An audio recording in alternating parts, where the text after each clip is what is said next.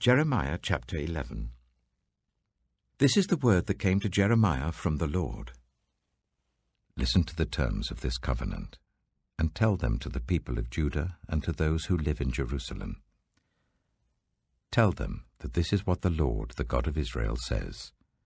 Cursed is the one who does not obey the terms of this covenant, the terms I commanded your ancestors when I brought them out of Egypt, out of the iron smelting furnace.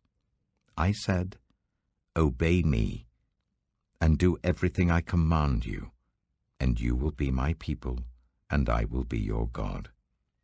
Then I will fulfill the oath I swore to your ancestors, to give them a land flowing with milk and honey, the land you possess today. I answered, Amen, Lord. The Lord said to me, Proclaim all these words in the towns of Judah and in the streets of Jerusalem. Listen to the terms of this covenant and follow them. From the time I brought your ancestors up from Egypt until today, I warned them again and again, saying, Obey me. But they did not listen or pay attention. Instead, they followed the stubbornness of their evil hearts. So I brought on them all the curses of the covenant I had commanded them to follow, but that they did not keep. Then the Lord said to me, There is a conspiracy among the people of Judah and those who live in Jerusalem. They have returned to the sins of their ancestors who refused to listen to my words. They have followed other gods to serve them. Both Israel and Judah have broken the covenant I made with their ancestors. Therefore, this is what the Lord says. I will bring on them a disaster they cannot escape. Although they cry out to me, I will not listen to them. The towns of Judah and the people of Jerusalem will go and cry out to the gods to whom they burn incense, but they will not help them at all when disaster strikes. You, Judah, have as many gods as you have towns, and the altars you have set up to burn incense to that shameful god Baal are as many as the streets of Jerusalem. Do not pray for this people or offer any plea or petition for them, because I will not listen when they call to me in the time of their distress. What is my beloved doing in my temple, as she, with many others, works out her evil schemes? Can consecrated meat avert your punishment?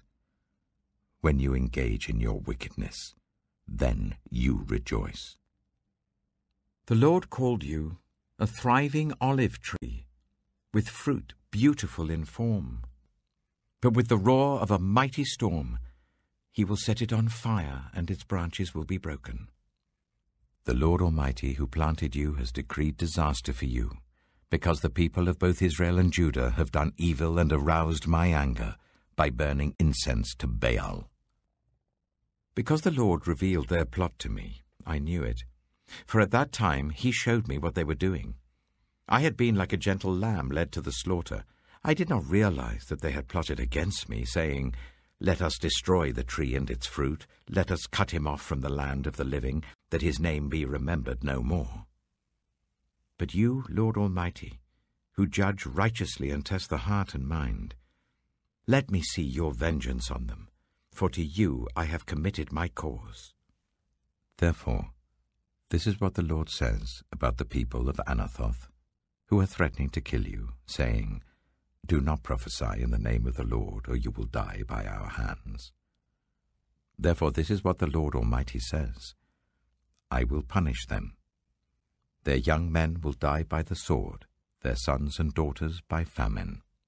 Not even a remnant will be left to them, because I will bring disaster on the people of Anathoth in the year of their punishment.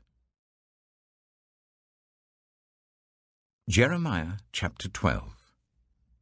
You are always righteous, Lord, when I bring a case before you. Yet I would speak with you about your justice. Why does the way of the wicked prosper? Why do all the faithless live at ease? You have planted them, and they have taken root. They grow and bear fruit. You are always on their lips, but far from their hearts.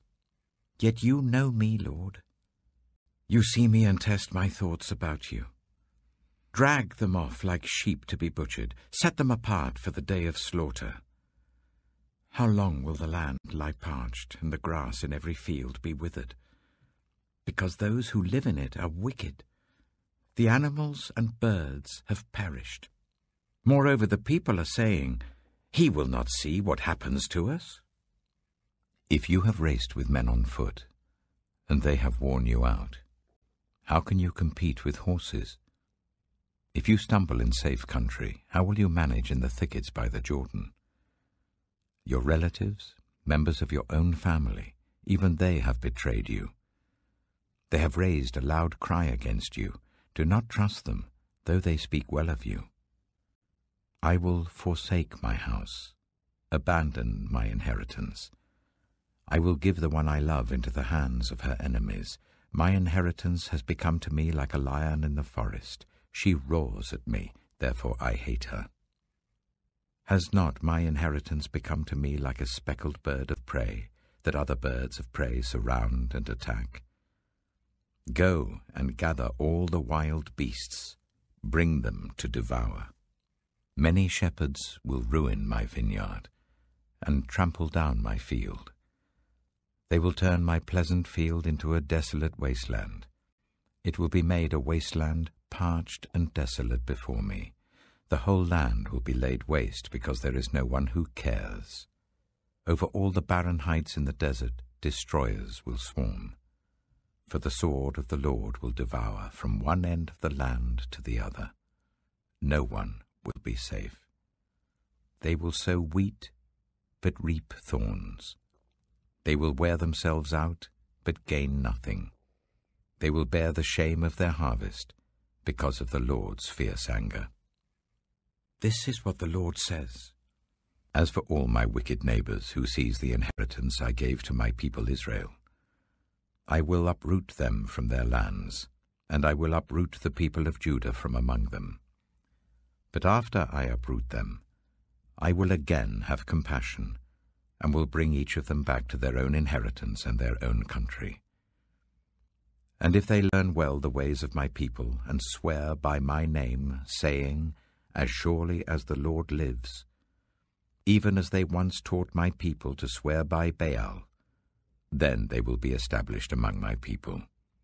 But if any nation does not listen, I will completely uproot and destroy it, declares the Lord. Jeremiah chapter 13. This is what the Lord said to me. Go and buy a linen belt and put it round your waist, but do not let it touch water. So I bought a belt, as the Lord directed, and put it round my waist. Then the word of the Lord came to me a second time. Take the belt you bought and are wearing round your waist, and go now to Pirath, and hide it there in a crevice in the rocks. So I went and hid it at Pirath, as the Lord told me. Many days later the Lord said to me, Go now to Pirath, and get the belt I told you to hide there. So I went to Pirath and dug up the belt, and took it from the place where I had hidden it. But now it was ruined and completely useless. Then the word of the Lord came to me. This is what the Lord says. In the same way, I will ruin the pride of Judah and the great pride of Jerusalem. These wicked people, who refuse to listen to my words, who follow the stubbornness of their hearts and go after other gods to serve and worship them, will be like this belt, completely useless. For as a belt is bound round the waist, so I bound all the people of Israel and all the people of Judah to me, declares the Lord, to be my people for my renown and praise and honor.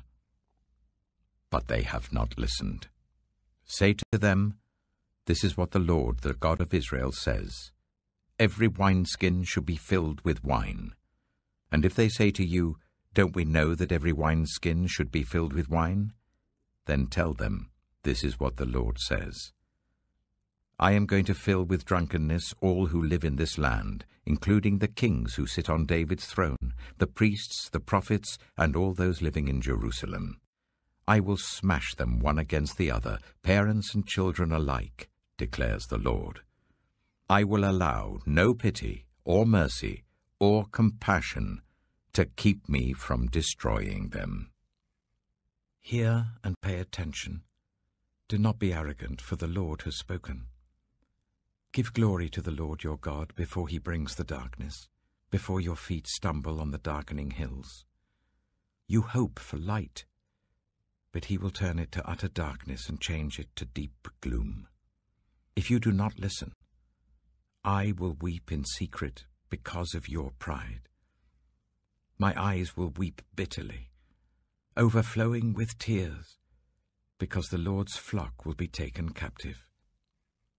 Say to the king and to the queen mother, come down from your thrones, for your glorious crowns will fall from your heads.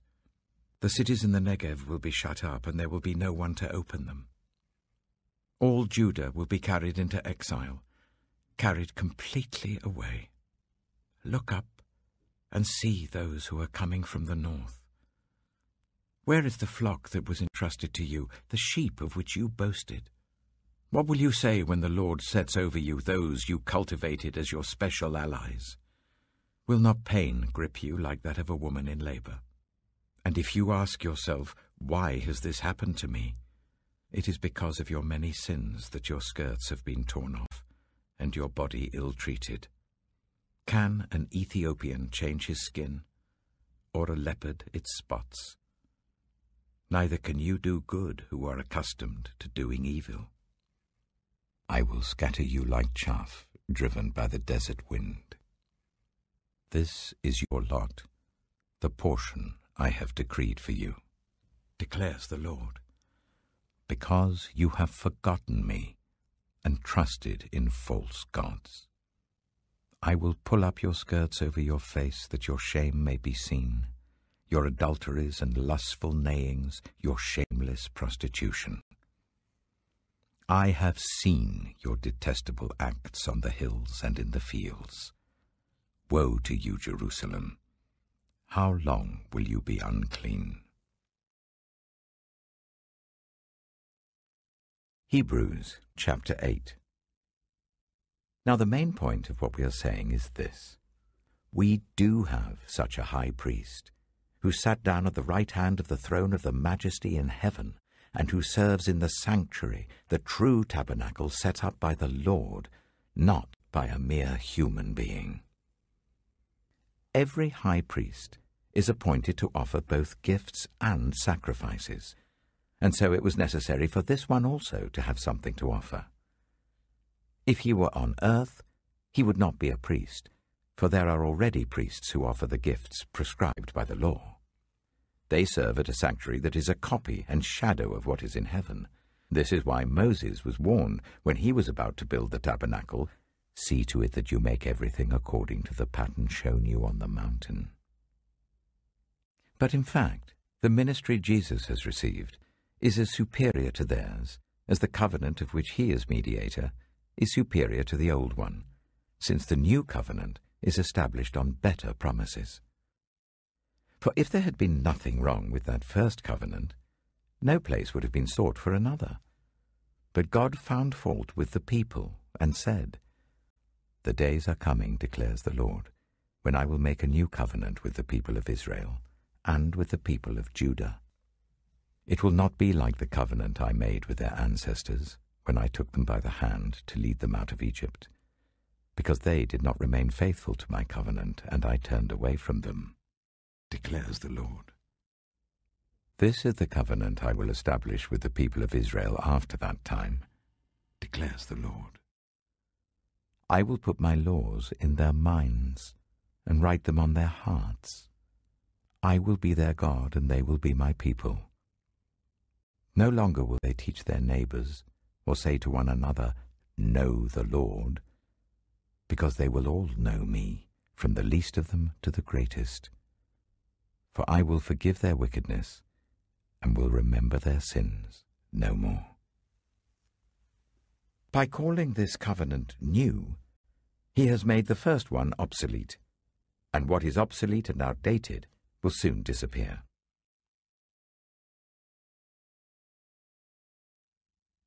Psalm 89.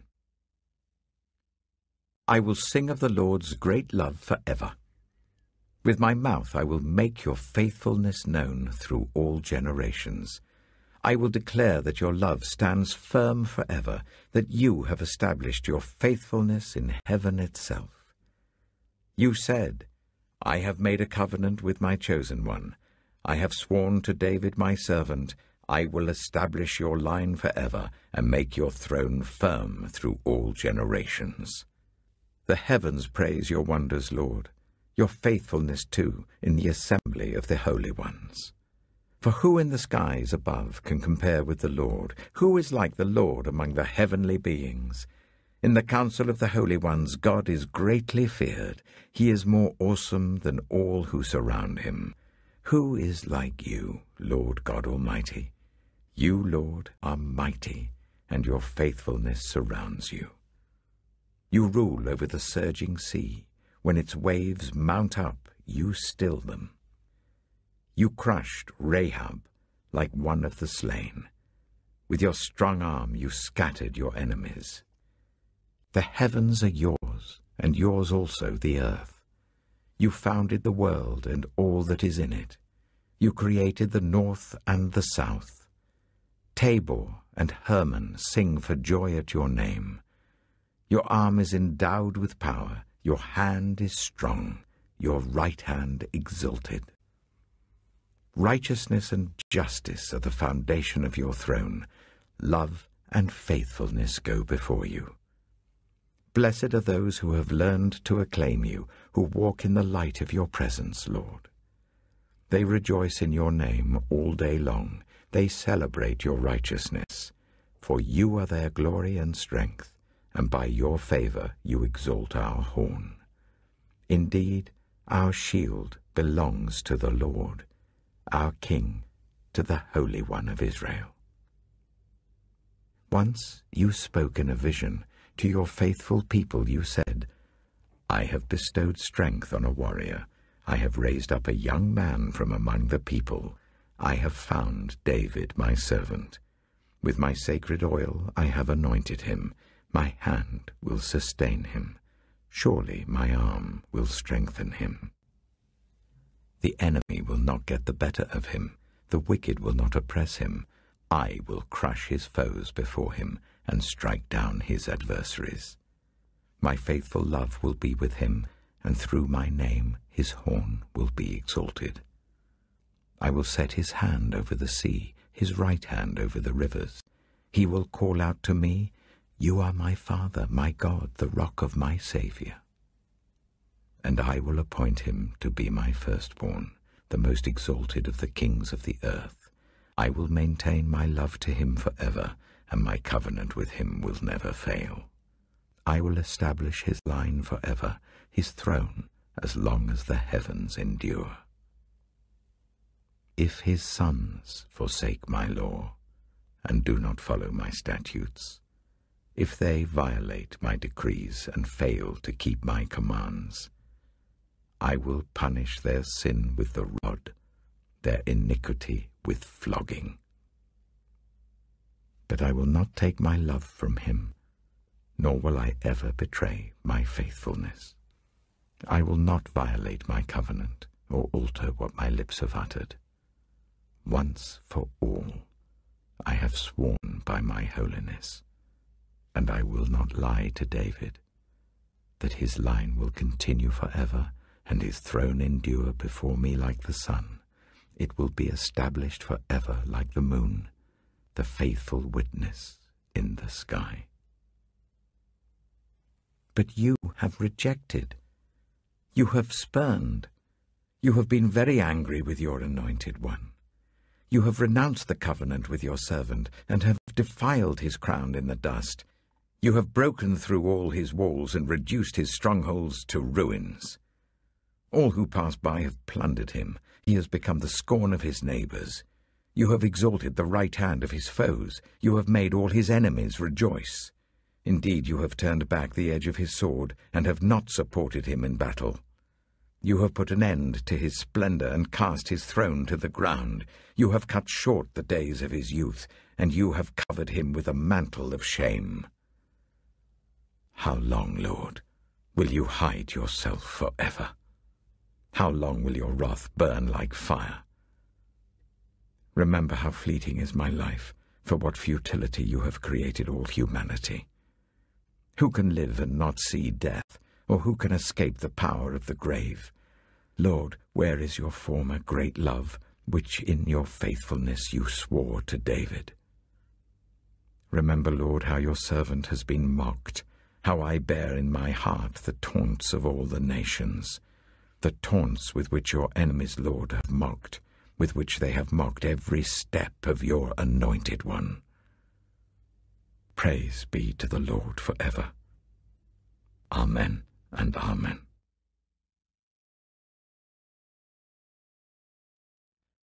Proverbs chapter 7.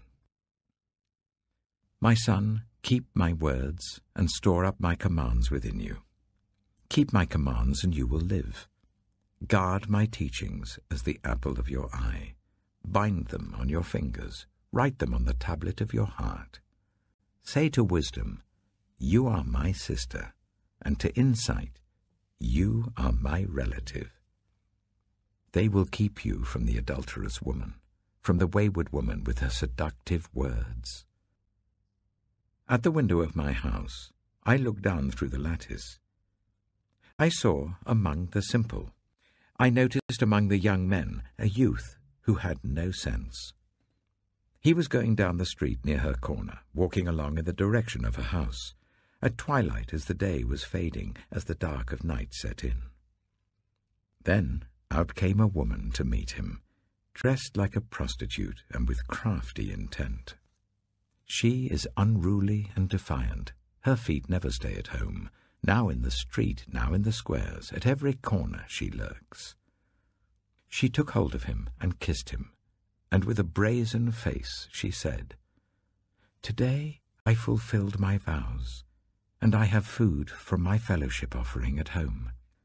So I came out to meet you. I looked for you and have found you. I have covered my bed with colored linens from Egypt. I have perfumed my bed with myrrh, aloes, and cinnamon.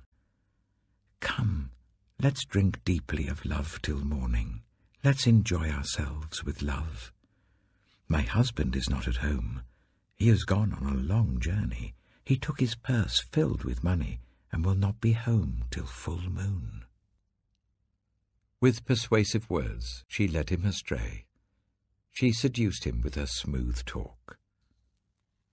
All at once he followed her, like an ox going to the slaughter, like a deer stepping into a noose till an arrow pierces his liver, like a bird darting into a snare, little knowing it will cost him his life. Now then, my sons, listen to me. Pay attention to what I say. Do not let your heart turn to her ways or stray into her paths. Many are the victims she has brought down. Her slain are a mighty throng. Her house is a highway to the grave, leading down to the chambers of death.